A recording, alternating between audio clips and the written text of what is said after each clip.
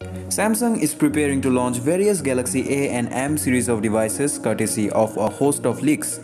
Among them is the Galaxy M12 budget device that is expected to launch very soon.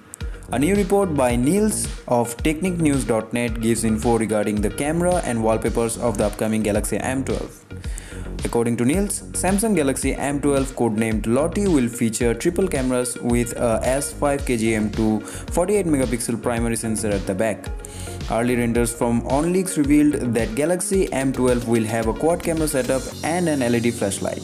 In fact, Steve had explicitly mentioned that the device would have up to 4 rear lenses. We aren't sure who would turn out right here, so let's wait for official confirmation. Anyway, the other rear lenses on the Galaxy M12 as per Niels will likely be a 13 megapixel ultra-wide and 2 megapixel macro sensor. Up front, the device will have an 8 megapixel sensor for selfies.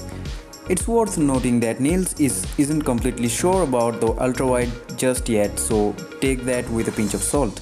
Apart from camera sensors, the report also has leaked what could be the official wallpapers launching with the device.